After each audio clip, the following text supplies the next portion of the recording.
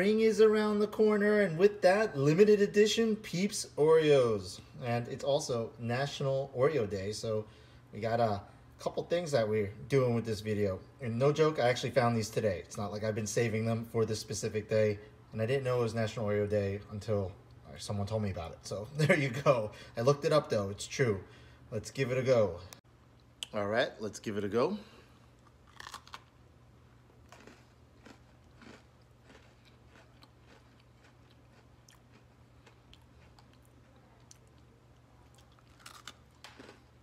These are good.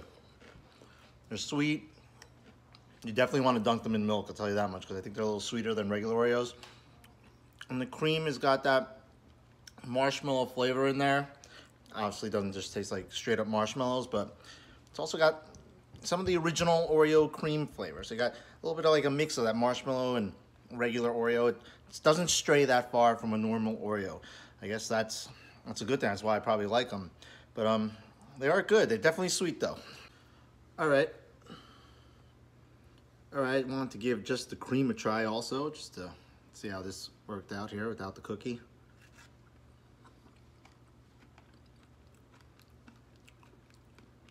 Without the cookie, the cream actually tastes a lot more like marshmallow. I mean, if I ate a marshmallow and ate this, I would know the difference. But it's kind of like, you know, when you're having Lucky Charms or any of the cereals that have marshmallows in there, Count Chocula and all those. Those marshmallow bites have that odd marshmallow flavor. Swiss Miss mix, hot chocolate mixes, you know, the marshmallows that come in there. It's got that marshmallow flavor. So that fake marshmallow flavor, but still something that you recognize in your childhood as marshmallow and something good. I mean, I'd pour like 2 packets of those marshmallows in my Swiss Miss chocolate. So it's definitely good. I definitely would give it a shot. Have a good one, everyone.